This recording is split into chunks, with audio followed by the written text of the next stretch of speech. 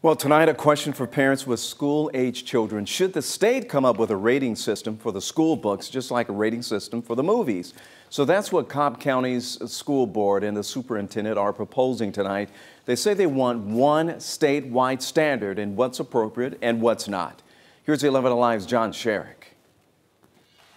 The idea from Cobb County School Superintendent Chris Ragsdale: give a rating to every single school book according to its sexual content, G, PG, PG-13, and so forth, like TV and movie ratings. Ragsdale will ask the state legislature to figure out how to rate the books. We have the rating system for movies. We have nothing for books whatsoever. I think it just makes common sense to put some kind of rating system in there. Under current law, the state stays out of deciding which school books are inappropriate. Earlier this year, Texas enacted a rating system for all of its school books. We are going after one thing and one thing over, and that is radically sexually explicit content. But booksellers and librarians said it would be practically impossible to read every book and then get a legal opinion on which rating to give the book. We have figured out that it would cost us in the millions of dollars. It's not us to judge whether it's appropriate for you and your family. The Texas law has not gone into effect yet, while the courts decide if it's constitutional. Cobb County School Board member Becky Saylor asks who in the state would be telling Cobb how to rate a book as inappropriate. Inappropriate according to who? I think this could get us into a situation